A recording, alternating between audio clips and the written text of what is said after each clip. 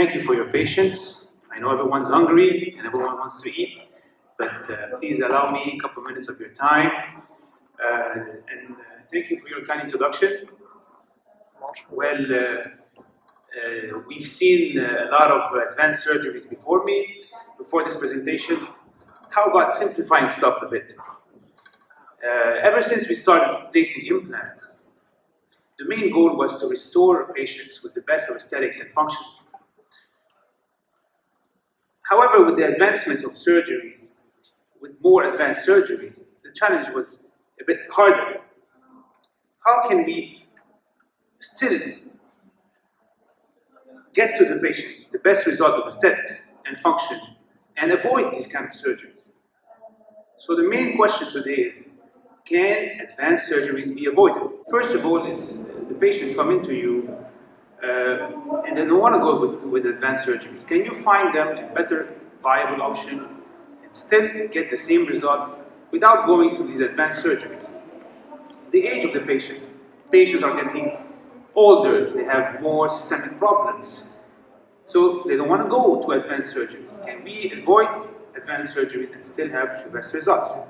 The resources. We all know how these advanced surgeries cost money. Can we, again, avoid these advanced surgeries? Aesthetic demands and function, we talked about it. The anxiety. We know how much patients are anxious about going to advanced surgeries. One of the main reasons we can try to avoid them. And medical condition. So basically today, by avoiding these kind of surgeries, reduce the time needed to complete the treatment. We can do it in a faster time. Reduce the morbidity and complication. Reducing cost, quite logical, but never reducing quality. Again, simplifying is not compromising. Providing equal success rate. So today we'll be talking about 4 different techniques. First of all is short implants. Short implants in mandible, short implants in maxilla. Obviously with the long-term follow-up and how predictable is that, and supported by literature. And also the use of narrow implants, so height and width. With the use of angled implants, tuberosity implants, the use of septas in the sinus to avoid advanced surgeries such as sinus lift. The all-on-4 treatment, we'll talk about it briefly since it was talked about this morning. And finally, implants placed lateral to the alveolar nerve. Let's start first with a short implant in the deficient posterior maxilla and the benefit from septa when you have polylobated sinuses.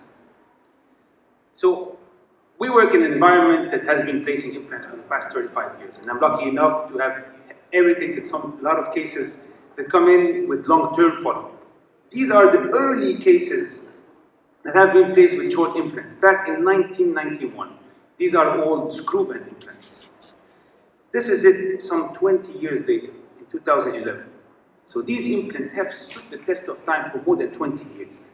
These are short 7mm implants, splinted, and yet you see no bone loss around them. And while you see all these cases, successfully treated cases, 6 years post-op, 9 years post-op, another 9 years post-op, or 8 years post-op, you're starting asking yourself, is this a predictable option? Can you do it on your daily basis? Take a look at this case, for example, where the patient did not want to go for sinus lifting, tried to avoid these advanced surgeries. He's suffering from an endodontically involved tooth in the premolar. The tooth was extracted and a temporary bridge was completed with a partial amputation of the molar. This is all a temporary solution for a couple of months. The patient was then restored, and this is 4 years later with 3 implants, 3 short implants avoiding the sinus. So this is a viable option. Yet again, other cases where we dared more to use, with a very limited subsinus height, we dared more to use short implants. This is 6 years post-loading with 6mm implants. Yet again, the trend here we try to observe is splinting is a better option and increases the survival rates. This is it, 11 years post-loading. Another case where we used 11.5 by 375 implants, splinted to a 7 by 5 implant. Now, many of you here will see, this is a case of sinus lift. But this is it in 2017, 11 years post-op. So short implant is a viable option, and the literature has proven that. It has shown that it supports us in this thinking. Yet again, the trend is to splint these crowns, especially in the maxilla, to have an adequate success rate of about 90%. Now we tried to push the envelope a bit more. We tried to see if these short implants were a viable option if they were single crowns. Here, for example, a very limited bone height, where we placed short implants, 7 by 6 implant here in this case, as a single tooth restoration. This is 24 months post-loading, and this is 10 years post-loading. 7 by 6. This is not the only rule. Here we were quite lucky. The prosthetic parameters were in favor. The occlusion was in favor. We had no bone loss. This is 10 years post-loading. But we were not that lucky all the time. Here, for example, where we used a 7 by 6 implant as a single crown restoration, worked out perfectly well for the first 4 years. This is it in 2010. At the end, yet at the 4th year, we had a loss of integration. This is due to poor bone quality and obviously the loss of integration due to excessive occlusal forces. This later was replaced with sinus lift and 2 implants. If you look at the literature at these short 6 mm implants with single crowns, at 3 years they have very similar success rate that compared to external sinus lift and regular length implant. Another article showing at 5 years what happens to those. Well, the success rates tend to go a bit lower. Here in this case, 86%. So it's a viable option. What we have observed clinically is that it's much better to split them with longer implants or together to avoid this kind of unsuccessful results. Another trick is to take advantage of the septum. A septum, when you have a multilobated sinus and septas, it's very useful to use this kind of the septums itself. These are cortical bones, and you can anchor the implant with a proper torque. To take advantage of the septum, here we can use a regular length diameter and restore the patient with a single crown. Here, for example, where we use the septum and also restore the patient with a single crown. Septums are really good. You just have to aim right to really focus to hit it properly. This is it a couple of years later. Now, for the maxilla, this is it. Let's see what the short implant in the deficient mandible has to offer us. Again, looking back retrospectively at long-term cases, these are one of the first cases what we did in our facility back in 1990 with all screw-bent implants. As you can see, limited and short implants with a deficient crown-to-implant ratio. Yet again, these implants stood the test of time. This is it, 19 years later. Now, the patient came back not because of a problem, he just wanted to have his crowns re-veneered. This was all metal on acrylic. And so he did. We had them re-veneered and the implants were perfectly integrated. Other cases where we had long-term follow-up with successful rate, this is 7 years post-op. And this is another almost 15 years post-op. And here, this is it also with 7 years post-op. So, viable option. Let's see, this is also a nice case, 15 years post-op, where we have 8.5 by 375, 7 by 4, and 6 by 5. These are short implants, splinted together. Trend is to splint together to reduce these occlusal forces and reduce these offset forces, and to preserve much more the peri-implant bone. Take a look at this case in 2001 with deficient bilateral posterior mandible. You can go with augmentation, obviously, in that case, but another good option is short implants. This is all back in the CT scan time. You can see a very deficient height of about 8 millimeter, and here about 6 millimeter in the back. This is the same result 9 years later. We have an 8x5x4, the anterior, and 2 6x5 implants. They do perfectly well. The trick here is to, again, to control the prosthetic parameters. To control the forces, distribution equally, and try to stay as much as possible in the axis of the implant. Offset courses will cause disturbance in the prosthesis, ceramic chipping, screw loosening, bone loss. This is the contralateral side that will be stored with 6x5 and 8.5x4. 9 years later. Take a look here at this case, a bit more extreme, where we had a narrow ridge and a short ridge. Now, this becomes more challenging. When we have enough width, we compensate the height by width. When we have enough, and we don't have width too, this is also challenging. This is it. Let's take a look at the cone beam CT pre-op. You can see a narrow ridge in the premolar area. Molar area, we barely have 6 millimeter above the nerve.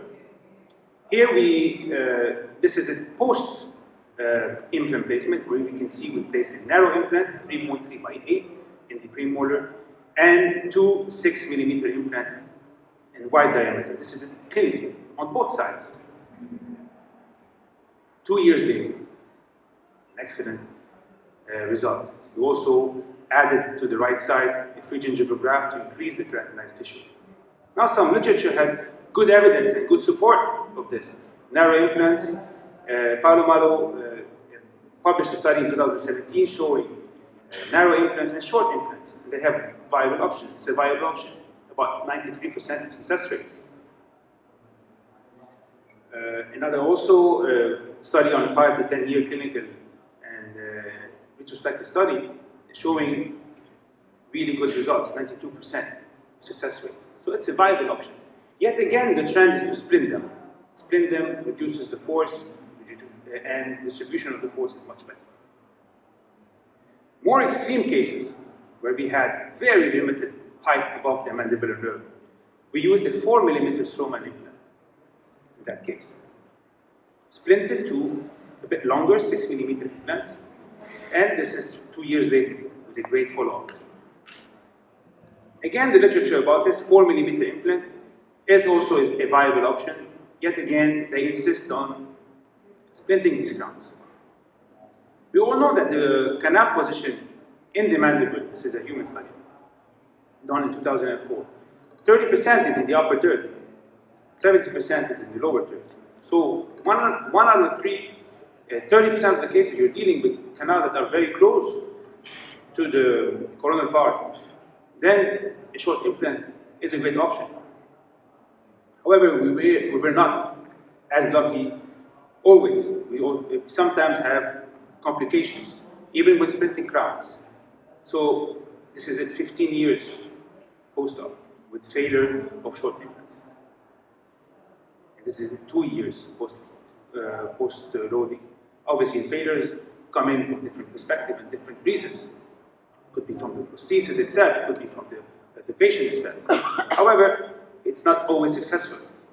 It's very important to tell that we're never 100% successful.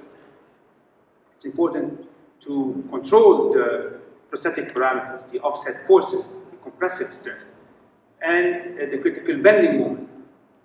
All these prosthetic parameters were part of the study that were completed by our team in 2006.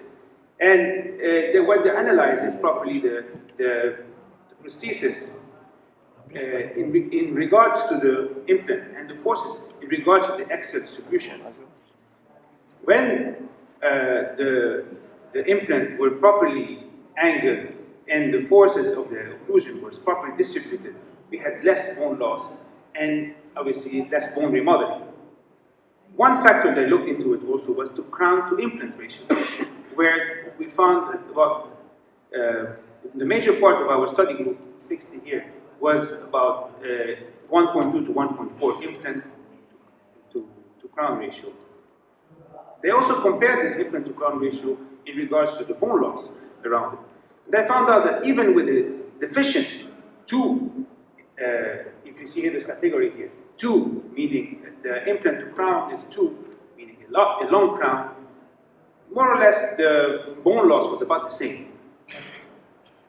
So short implants in the mandible is a viable option. It's a great option. And it comes in instead of advanced surgeries. It will reduce the cost, it will reduce the trauma. However, it should be used properly. And it should have a good understanding of prosthesis and the distribution of forces. I keep on insisting on this. It's so important. Another category we'll talk about is the angled implant to bypass the vital structures. Take a look at this case. Now, this is back in 2003. Now, how many of you will do a sinus lift if you see this kind of situation? Many of us. Here, the patient did not want to go for advanced surgeries. He said, "Doc, can you do something to avoid or try to do something faster?" Yes, we can. Obviously, here, 2003, we avoided the sinus by doing angled implants. This is it, 15 years later, 2018. An excellent result, excellent bone stability, and this is even using these old Brennemark implants, external hex implants. With the proper realization and the proper planning, obviously, when you get to the surgery part, it's quite easy. You should aim into not hitting the sinus, and angling the implant here is a good option. Using the tuberosity also is a great option. And bypassing the sinus is a great option. You obviously will reduce the cost, reduce time. It takes 6 months for a sinus lift to heal, in general. Here in that case, we bypass the sinus and use the tuberosity. And within 3 months, the patient was rehabilitated. It's a good option. Take a look at this case, where a patient came to us with failed implants in the anterior maxilla. Look at closely here at the cone beam CT. You can see complete loss of the buccal plate on these implants. He wanted to have faster solution, not involving any bone grafting. He was already traumatized with surgery. He did not want to have more advanced surgeries. So what to do? What we plan to do is bypass these vital structures, the sinus, use the tuberosity, angle the implant here, try to use as much as possible the anterior maxilla, knowing that it was limited height, and again, angle the implant here and using the tuberosity here. So, try to go around, try to fit the patient's demand, yet again, never compromising the result. Placing implants in native bone, not in augmented bone, so reduces the time of treatment significantly.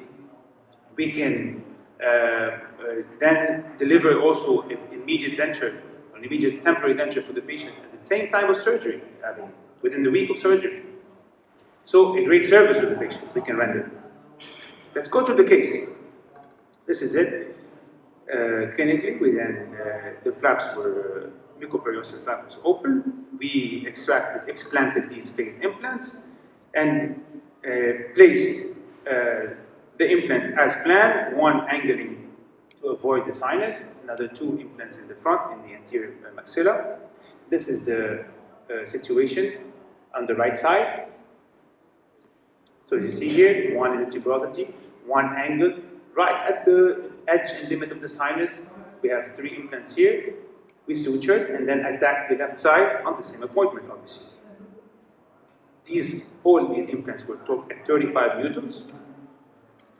This is it on the other side, where we angled the implant again to avoid the sinus and use the tuberosity. As you can see here, this is all done within 1 hour. The patient was then restored immediately, within 48 hours, with an immediate temporary. So this option versus going to advanced surgeries, waiting long time, this is a very good option. We only had to load the prosthesis on 6 implants, and obviously a couple of months later, when all integrated, we completed the case with a full mount rehabilitation. So the angled implant, How is that comparable to straight implants?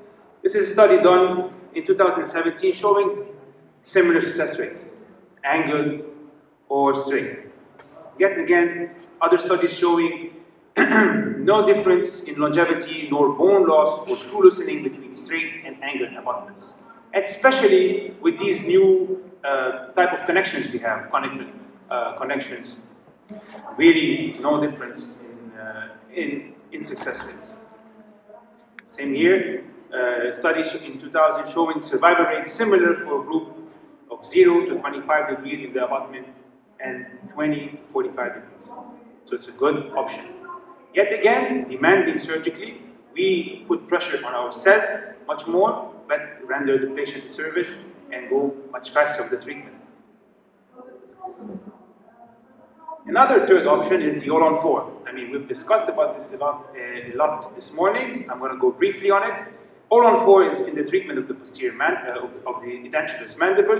It's a great option. We use implants within the foraminal area and place the implants at the 30-degree angle. This is a lot of cases we have treated successfully, and immediate loading, obviously, of the prosthesis.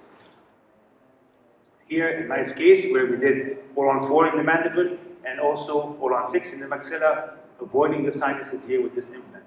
So, this kind of technique we use on a daily basis in our practice. This is the final result of that case. A little look back at our own patient. This is a retrospective analysis that was not published. We did more than 144 mobile implants immediately loaded following the all-on-4 protocol. We have excellent success rate, 98% of success rate. So it's a viable option, and we use it very, very regularly in our practice. Now the last technique that I really want to show you is something that we don't see every day. Implant placed lateral to the inferior abdominal nerve. This is a patient that went through advanced surgery and bone grafting done with advanced surgeries, and these bone grafting did not heal well. They all failed. So he came to us with a lot of trauma, psychological trauma, and obviously the trauma itself. He wanted to have the best option without going to surgeries again. So oftentimes the parietal bone, you lose them. 50% of the time you can lose them. So here he wanted to have an option of treatment without going to advanced surgeries. Furthermore, into analysis of the CT scan, if you look into it, this is the anterior side where you still have some bone left, maybe 8 millimeters. The middle side, about 6 millimeter of bone height left. And the posterior side, where really you have an inadequate width of bone lateral to the nerve. Obviously, no bone height above the nerve with a terrible bone quality here. So the idea came to place implants lateral to the nerve. This is it, planning prior implant placement.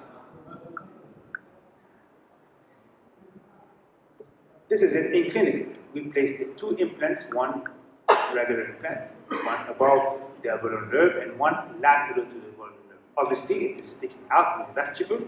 Sometimes we need to do a vestibuloplasty or a free gingival graft to arrange or to fix this gingival contours, increase the keratinized gingiva here. Most of the time, the patients end up with cross-bite occlusions, but this is quite fine. They can function properly. Let's take a look at the cone beam or CT scan back in the days. Post-implant placement. This is the first. This is the second implant, right above the alveolar nerve, and this is it, lateral to alveolar nerve. Now, nowadays, with the new technology, it's useful to use a guided surgery in these cases. These were done freehand. This is the result some 3 years post-op. A very viable result. Last case. Also about the same situation where you can find good amount of bone in the premolar area, and here we had a good amount of bone lateral to the alveolar nerve, and practically no bone height, I mean 3 to 4 millimeters only, above the mandible nerve. This was a good site to use with cortical bone and hard bone, which is a better option to using, let's say, a short implant here and in this deficient mandible in height. And we had enough bone lateral to the nerve. We use this bone. This is going clinically into the case where we place the implant, the first implant in a regular way, and these two in a completely lateral way. Obviously, we need for soft tissue management. And while drilling, it is clever to take a cone beam CT to make sure you're still lateral to the nerve. This is done freehand. Obviously, if you do it with the guided, it's less headaches. Yet again, these implants were placed properly. We also managed to do a vestibuloplasty. This is a co-pack plate. This is it at 2 months later. And this is the final arch relationship that we anticipated with the crossbite. The patient was rehabilitated in 2 to 3 months. It's a great option. Simplifies, but never compromise. An interesting study showing that 28% of the sites in mandibles could fit a 375 implant lateral to the nerve. So we could use this kind of sites. Obviously, these are for advanced surgeons, but with the venue of guided surgery, it becomes easier. Also, another interesting idea was to use angled implant. This is a study done on 56 patients. Now, 10 of them suffered from paresthesia, and these implant design exists yet to be proven. So in conclusion, short implants, narrow implants in the maxilla or mandible are viable options. Angled implant to avoid the sinus, use these septas, use the tuberosity is a viable option. The all-on-4 treatment, obviously, is a viable option. And in specific cases, with proper diagnosis and proper execution, the implant placed lateral to the nerve is a viable option. It's very important to remember that simplifying is never compromising. And I thank you all for your attention.